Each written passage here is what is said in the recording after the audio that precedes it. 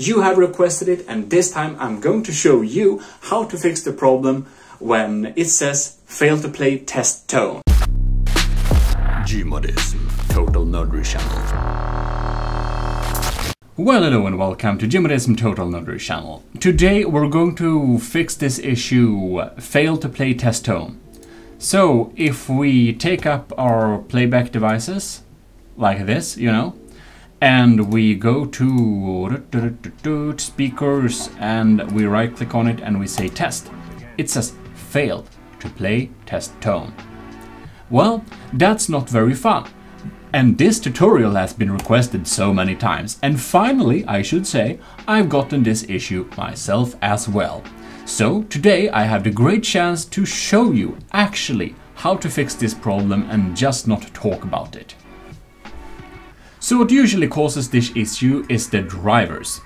So what we need to do is we right click here and select device manager, and then we get up this thing here. We can find sound, and here we have the different sound devices.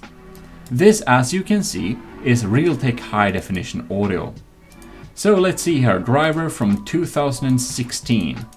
Right, so we can try and do like this, right click on it and update driver software and search automatically for another driver. And it claims that the best driver is already installed. Alright then. Usually Realtek high definition audio drivers, they suck. They suck really bad. They're actually pretty horrible. Some people really like to use this Realtek audio manager and stuff, and that's fine. If you want to do that, I'm just gonna quickly show you how to basically do this. So go and click your Windows button, search for system information, and on this system information you can go down here and see baseboard model. Alright, it's not available. Fortunately, there is a little code that you can run instead. And this code looks like this, wmic baseboard.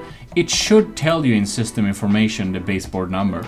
And if it doesn't, you will just have to grab PowerShell, paste in this code and click enter. And here you can see ASRock Z33OM ITXAC. Very nice, this is it, and the serial number. So here we have it.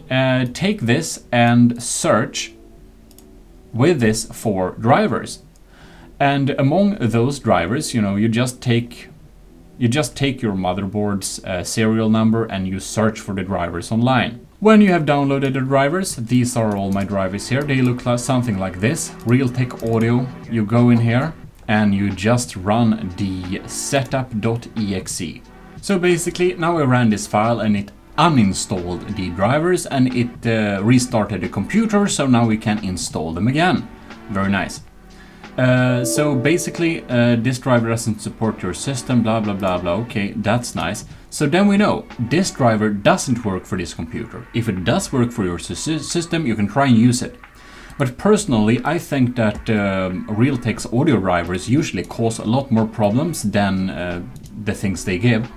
So what we're going to do is we're just going to go into audio and input here, or sound and video game controllers. It's they're here and there. And then we're going to do like this.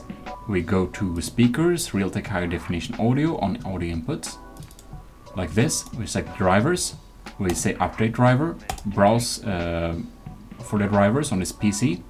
Let me pick from a list of drivers on my computer, and then we're gonna select generic software device, and then we're gonna select next, and then we are going to select close.